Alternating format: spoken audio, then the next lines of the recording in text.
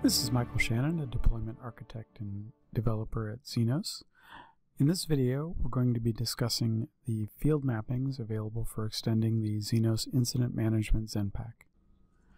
The Zenoss Incident Management ZenPack enables you to open incident tickets in ServiceNow either automatically or manually, transferring the information needed to work the ticket from Zenoss into ServiceNow, automatically reducing both the time to open an incident and the possibility of errors.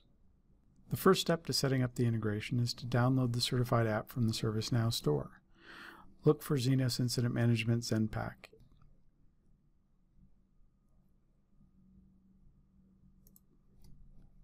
You'll need to click Contact Seller, which will send the request to Zenoss. Once we've approved your download, you will be able to install in any of your ServiceNow instances. The app adds an import, set, and transform map that we use to create and update incidents. It also adds a properties page that allows you to customize the way the transform map works. And last, it adds a role which gives access to our import set, so you can create a service user with access only to that table. That service user does not need to have access to the UI, so you can lock that down tightly. Once you've installed the application in your instance, you'll see it under the list of installed applications.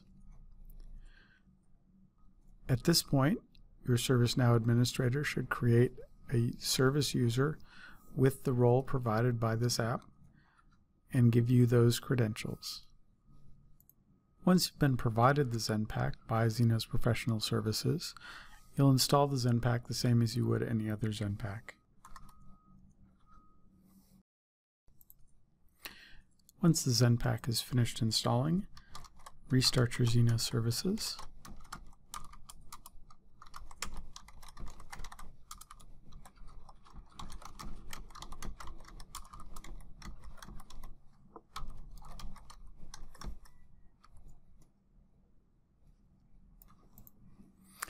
Once your Zenoss system is restarted, you'll need to add a notification to connect to ServiceNow.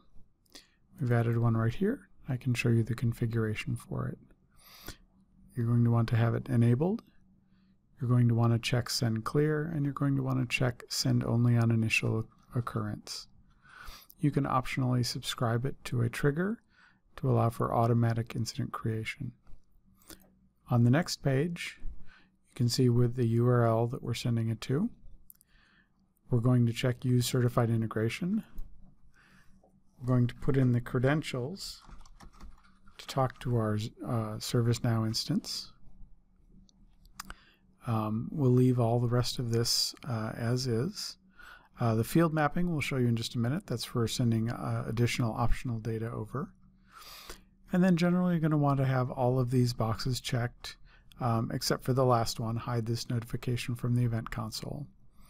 And you're going to want to select the JSON B2 interface. So we're going to test this by sending an event that will match the trigger that I set up and go through that notification to become an incident in ServiceNow.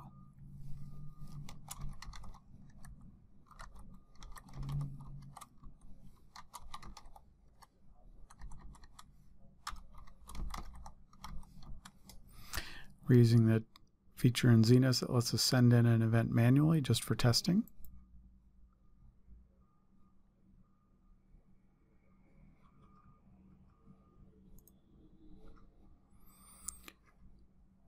And you can see that my events come through, and it now has an incident number. If I click on that incident number,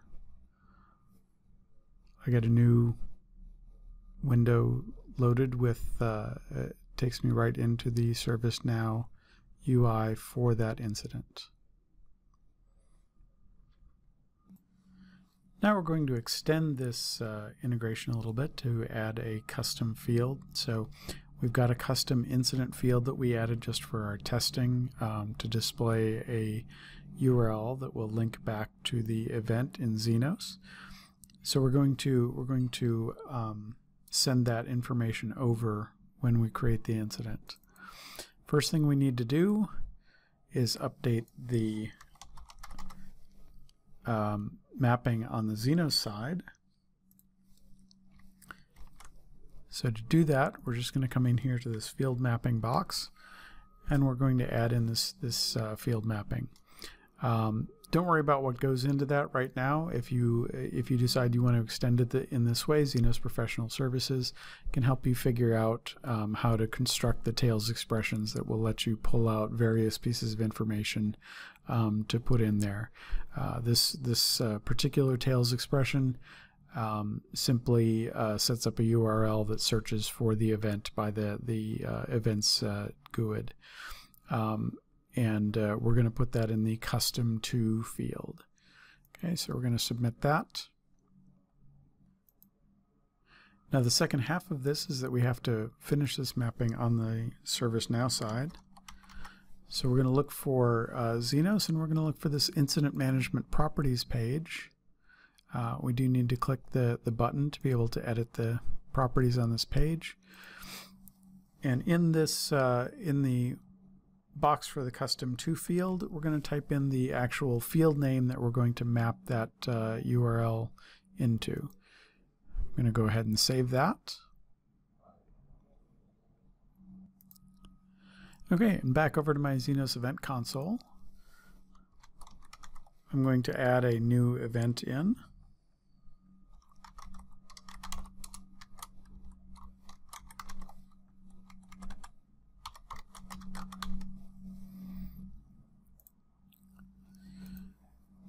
When I send that event into Zenoss, just a second, we'll see the event show up there, and we can see it's already created the incident. If I click that, again, that'll take me into the ServiceNow UI for that incident. I can see I have this new field, event link, that is now filled in. If I click that, that will take me right back to Zenoss on that event. And here I could close it, or I could unacknowledge it, whatever I want to do with it. So that's it. You now have a working integration. We're sending events up to create incidents in ServiceNow. We're adding some additional information with those events. And there you go.